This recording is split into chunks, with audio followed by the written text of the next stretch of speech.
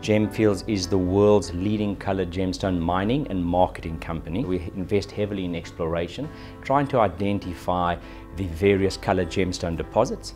We bring in capital and we put a lot of science and technology into bringing these gems out of the ground. There are a lot of resources around the world where there's fascinating gemstones, but very little capital has been invested. And if you have a shallow deposit, it can be mined in a small scale way. But when you have a deep deposit, it eventually becomes more and more challenging to access. And this is where Gemfields really specializes. We're not only focused on colored gems, but we focused on bringing them out in a safe and sustainable way into the future. Gemfields' current mining operations is specifically in Africa. So we have the world's single largest producing emerald mine in Zambia.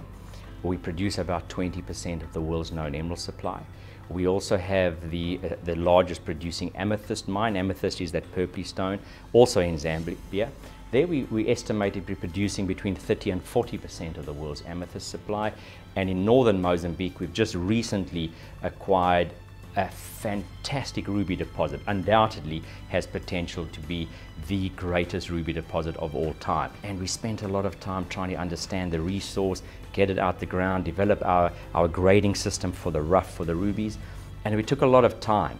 But at the auction, we were hoping it would go well, but the results were way beyond our best expectations. And if you think that in that mine, we'd invested almost 35 million to date, and we got 33 million back in the very first auction. From a pure numbers point of view, we were very pleased. The market was desperate for more supply, and the way we do the grading and the way the people attending the auctions could see the material they wanted clearly. Historically, if you wanted 1,000 stones of the same size, shape and color, it could take you 5 years to buy and collect that. Suddenly, you could see it on a table in front of you. And so we were really excited, but more important is our customers that attended were more excited, and the overriding message that we got at the end of the auction is, when's the next one? We can't wait, because on the basis of this, we believe that we can rebuild the ruby market to the same extent we've done with emeralds, and possibly even better.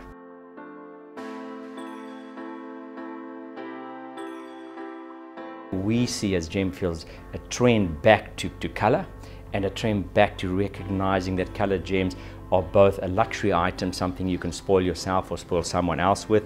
You can showcase your individuality, and it's a very good investment. So not only, and especially I'm talking now as a man, it gives you a little bit to the chance to spoil someone special and to almost meet the needs of your ego, because you can leave a legacy. It's something that you don't only give to a person today, but you leave as a legacy for future generations.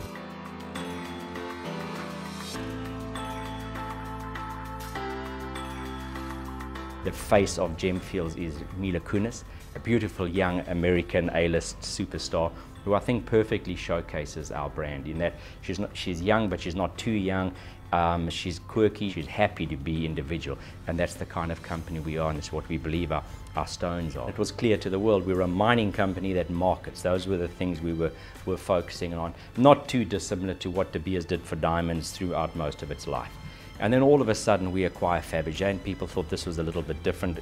Are you now a retail business? But the reason we did it was very easy, simple. Number one, if you have to think of, in my opinion at least, the ultimate luxury brand of all time, it has to be Fabergé. It's a word, when you go into the market and you mention that word to young people, or they say it back to you, there's almost a reverence, there's a respect, the way they say it, Fabergé.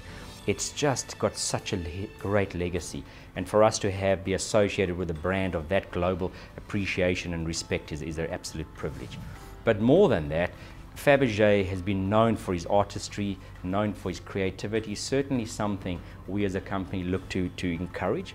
We felt that for a while, when you were buying art, you were celebrating the design and the artist.